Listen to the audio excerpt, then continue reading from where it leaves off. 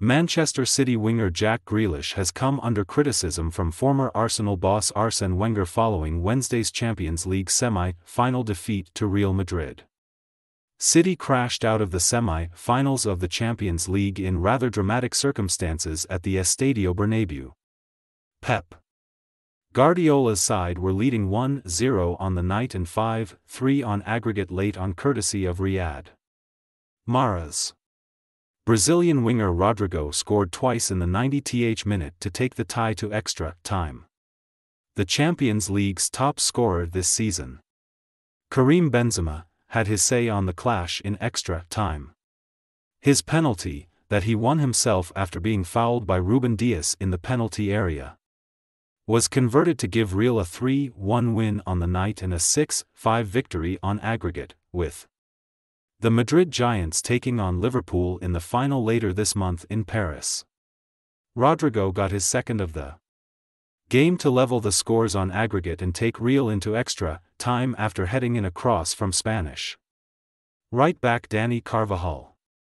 And Wenger, who managed Arsenal between 1996 and 2018 in a run that led to 3 Premier League title wins and reaching the 2006 Champions League final, slammed Grealish for letting Carvajal get past him too easily and claimed incidents similar to Rodrygo's second goal were ultimately why City lost the tie.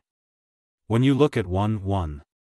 When Grealish is against Carvajal, he is passed easily, too easily. He must absolutely fight to stop that cross, Wenger told beIN Sport.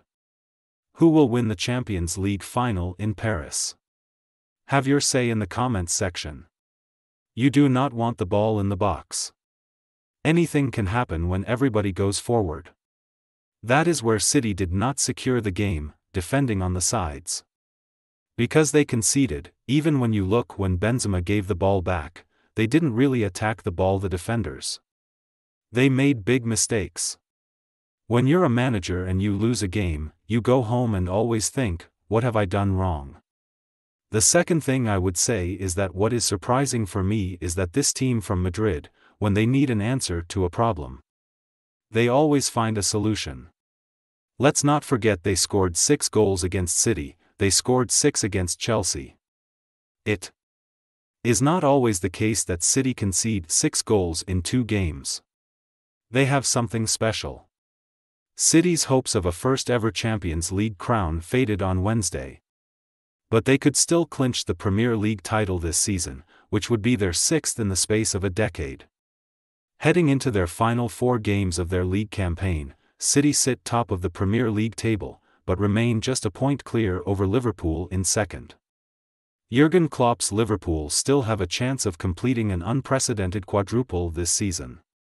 They have already won the Carabao Cup and, as well as being in contention for a second Premier League crown in 3 years, are also in the finals of the FA Cup and Champions League this month.